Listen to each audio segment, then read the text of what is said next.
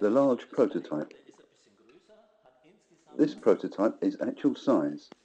In total, the power of this system is 500 watts. Here is the helical vane, here the extraction port, where the dirt and dust particles are thrown by a centrifugal force.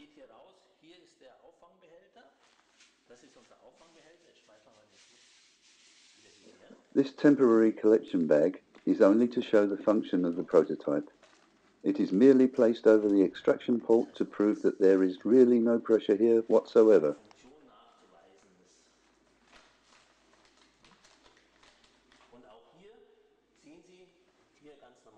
Here you can see the propeller.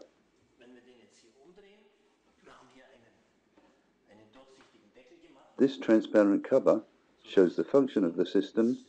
It is completely sealed, producing a closed air circulation within the system.